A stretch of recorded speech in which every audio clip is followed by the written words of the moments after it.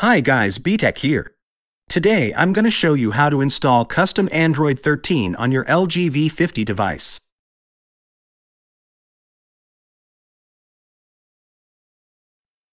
This is normal V50 with stock Android 12. And you can turn it to this. This is a modded version of Lineage OS called Ricedroid for LG V50. This is a very stable ROM for this device. Also, it has Hi-Fi QDAC support as well. I have tried couple of ROMs and this one is by far most stable and useful. Before we begin, if you can subscribe my channel, I appreciate that a lot.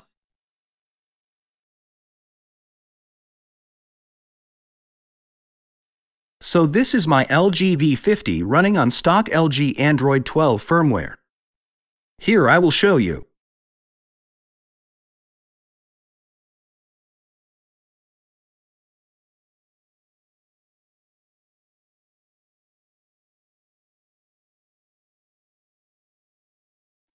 As you can see, it's running Android 12.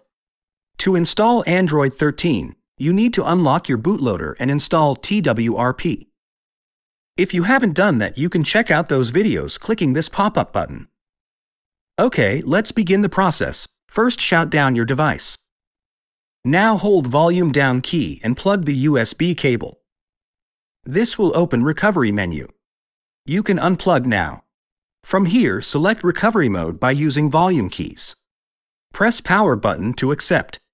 Now this will boot in to TWRP custom recovery. While you have the stock LG ROM, the touch function on TWRP menu will be disabled.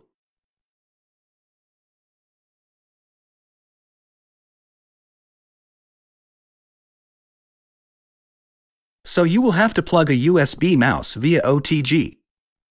As you can see, you can navigate menus by that way.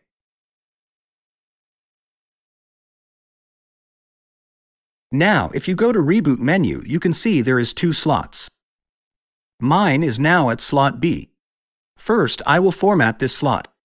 For that, go back to main menu, wipe section, select format data. Now type yes to continue.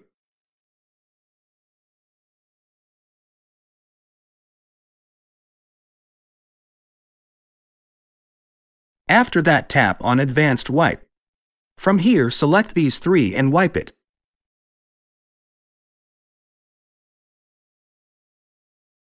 Now do the same thing to slot A as well.